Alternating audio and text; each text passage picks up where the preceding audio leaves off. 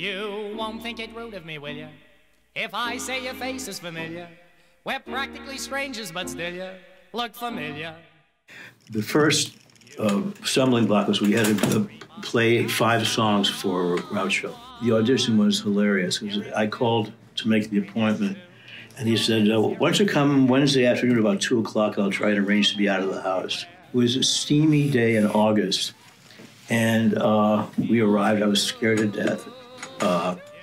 When he answered the door, dressed in heavy tweeds with his vest, like a Harris tweed suit, with a woolen cap and a scarf around his neck. And he said, I'm hard of hearing, so I'm play soft and sing loud.